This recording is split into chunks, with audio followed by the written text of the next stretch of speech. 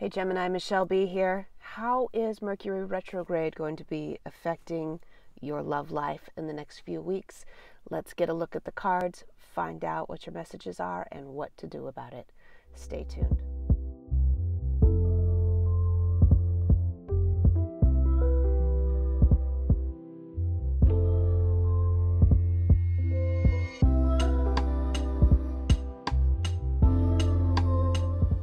Okay, Gemini, here I am at the marina in Bellingham, Washington, just really loving it because it is Memorial Day.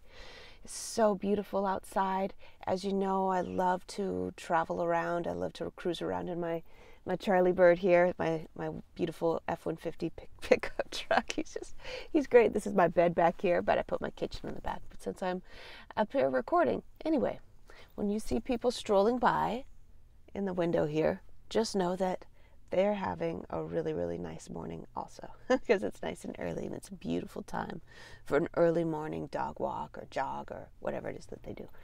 Anyway, let's find out what you need to know. If you resonate with this reading, if it works for you, take it. If it doesn't, that's all right. I guess the messages weren't for you. Let's just find out.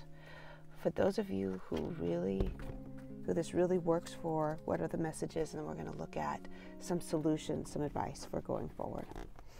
According to the cards, we've got three cards. Mercury Retrograde, as we know, sends things topsy-turvy. So that's what that Wheel of Fortune is all about. Everything's constantly changing, but it's always changing in our favor, even if it doesn't look like it at this moment. You're like, these cycles keep going on and on. Why do we keep going around in the same cycles where we do the same crap? And it seems like every 3 months we almost break up. What? How come we almost break up every 3 months? Do you see that? I think a lot of it has to do with two people that just won't budge. With that Four of Pentacles being there. Two people that are just like, you know what? This is my life. This is the way I like it to be. I don't want to change for anybody else. I love things just the way they are. And you're both that way. So when it comes time for the universe to say, okay, time to level up every 3 months. Every 3 months the universe is like, time to level up. It's time for both of you to make a couple of little sacrifices in order for both of you to grow together simultaneously on parallel paths. You guys are like, no, don't want to do it yet. Not ready. Okay? That's what came out. That's what came out, sweetie. So let's get some advice. Because, like, are you tired? That's why you're here, right? Because you're tired of going around in the same cycles, around and around again. Already some advice cards came out. We had the Page of Wands, which is it's like this fiery energy that's like, it's all about making a commitment to helping each other grow. The cards want you to keep in mind that with that Empress being there, it's saying make a commitment to the fertility of both of your lives. It's asking you to well, I mean, somebody's got to be the first one, right? Somebody's got to be the first one to make the sacrifice, to take the step forward.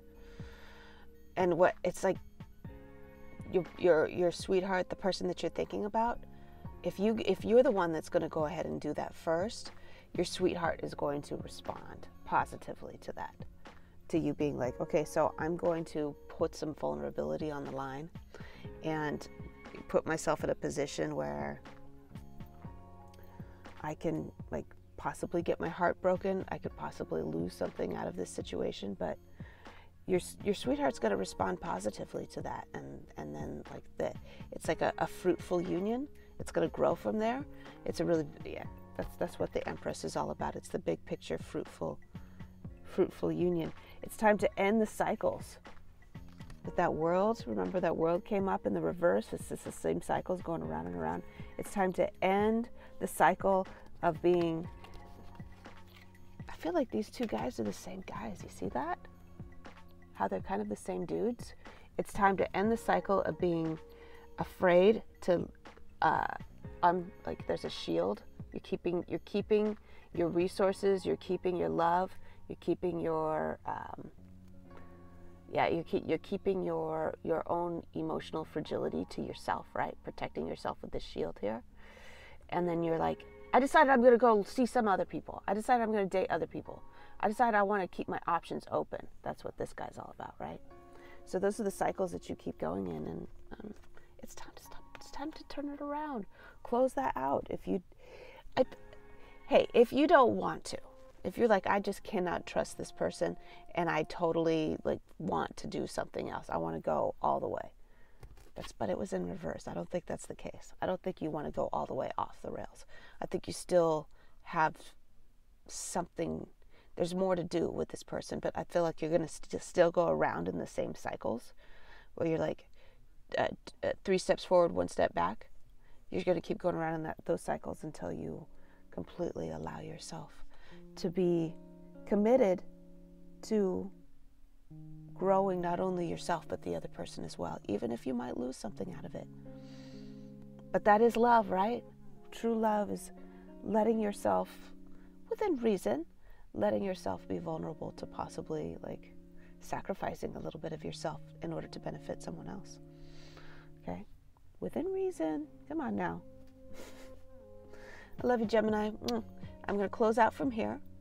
But it's so good to spend time with you on Memorial Day. Beautiful view. And I'll see you later on.